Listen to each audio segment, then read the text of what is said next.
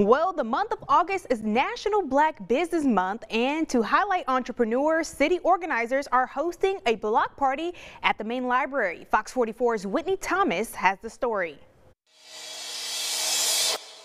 On Thursdays and Fridays, I deliver out, and now I'm just focusing on getting my name out.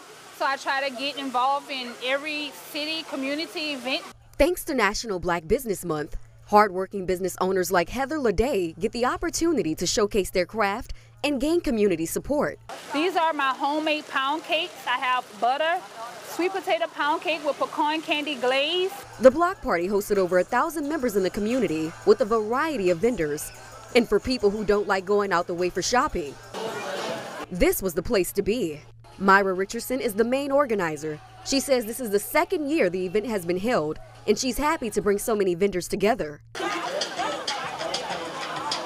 Black business owners account for about 10% of U.S. businesses and about 30% of all majority-owned businesses.